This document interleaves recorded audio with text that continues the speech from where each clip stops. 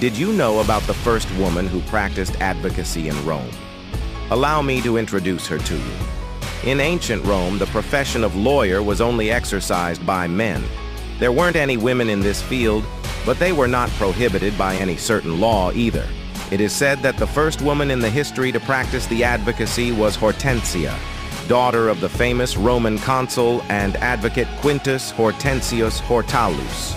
She is best known for giving a speech in front of the members of the second triumvirate in 42 BC, when the Triumvirs imposed to 1,400 wealthy women to participate in military expenditure. The women instructed Hortensia to plead their cause, and she did so well that the tax was canceled.